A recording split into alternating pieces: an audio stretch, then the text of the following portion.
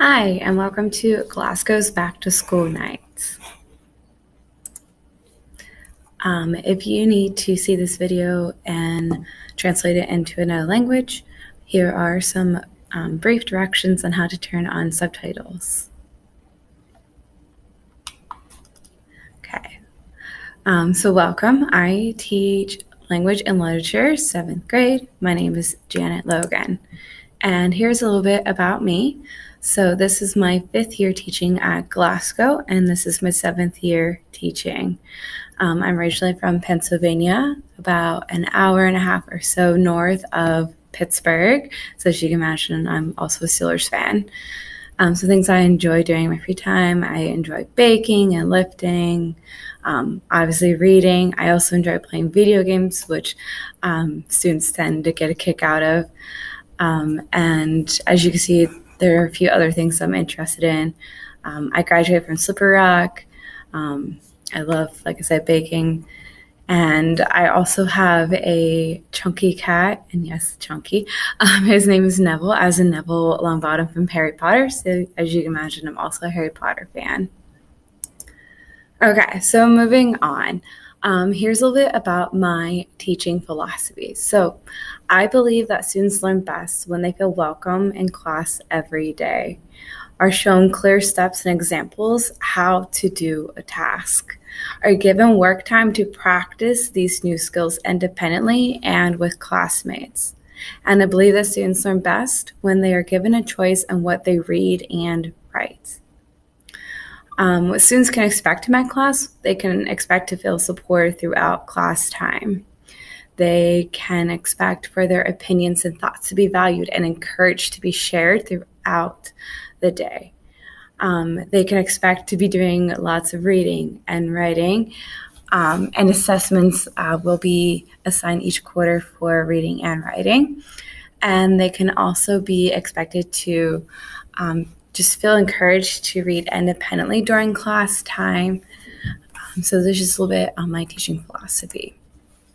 Okay, here's a little bit about the curriculum. So we started using this curriculum last year. It was developed by the county.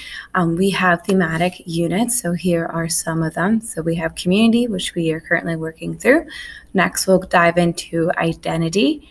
Next is challenges, perspective, growth, and then we'll end the year with reflection.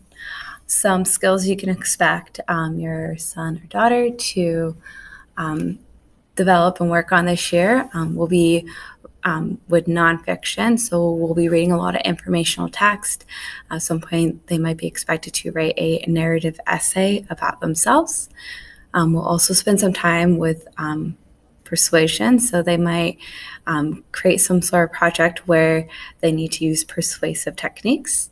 We'll also spend some time doing working in fiction, going over the different literary elements, and that might look like short stories, novels, book clubs.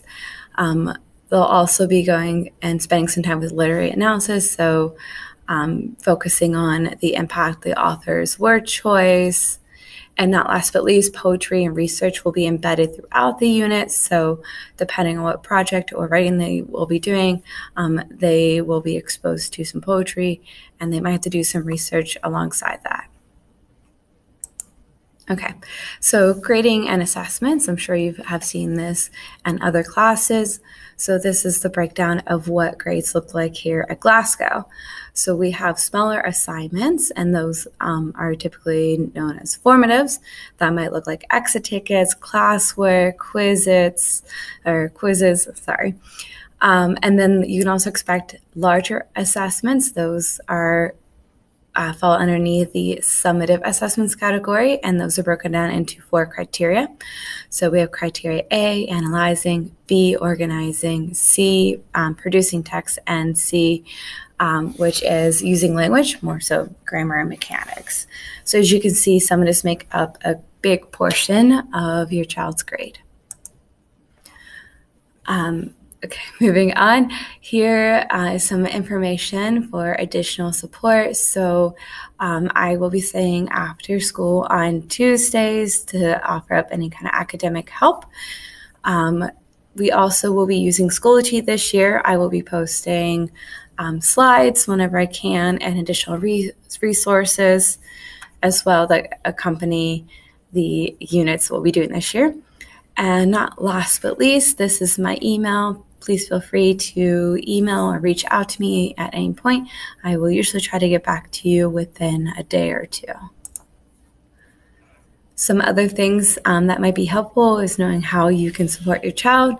So one way of doing this is just simply asking your child, what are you learning in class? I will say I typically don't assign a ton of homework. Homework usually comes from incomplete assignments. So asking your child, what assignments do you have to do? What do you need to complete? And let's look at, I know it says grid here, that's a little dated, but let's look at your class in Schoology and see what assignments you need to turn in. Here's a list of supplies that might be helpful for this year. So a notebook or a binder, just somewhere where they can store their notes. Post-its, as you can imagine, in English, we do a lot of reading. We do what's called stop and jot. So having Post-its, it's helpful for that. I do have some that get us through part of the year, but having their own is a big, it's very helpful. And not last but least, and this is quite obvious, some pencils and highlighters as well, because as you can imagine, I'll be doing a lot of writing and annotating. So these are some supplies that might be helpful to get them through the year.